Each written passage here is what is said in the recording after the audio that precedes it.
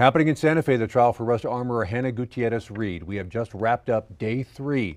Action 7 reporter John Cardinelli joins us with what happened.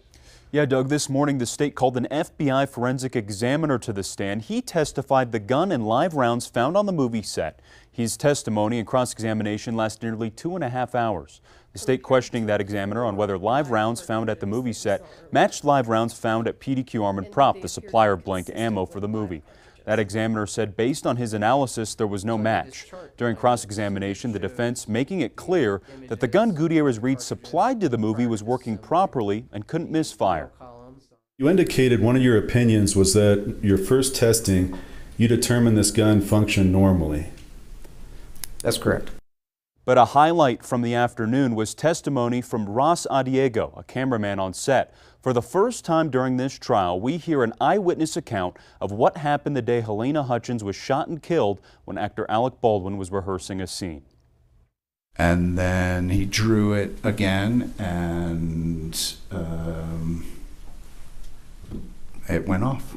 And you know, instantly, I mean, a firearm went off in a small wooden church. So the concussion, ears ringing, that moment of panic in everybody. I think the first person I made eye contact with was Helena, who was clearly injured by whatever that gunshot was, that noise we had just heard.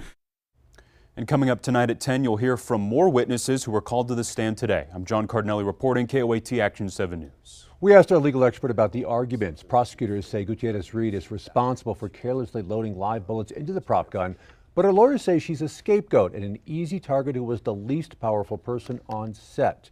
Here's our experts. This week is going to be the prosecution being very methodical, laying out a number of different witnesses, trying to paint a picture for the jury in a very precise and methodical way of what was happening on that movie set. The defense is trying to poke holes in that case. They've been trying to point out that, in their view, the whole production was sloppy, the whole production was low budget, and that many people had access to the firearms and the bullets, and who knows how the bullets got on there. So they're trying to essentially muddy the waters that the prosecution is trying to keep clear.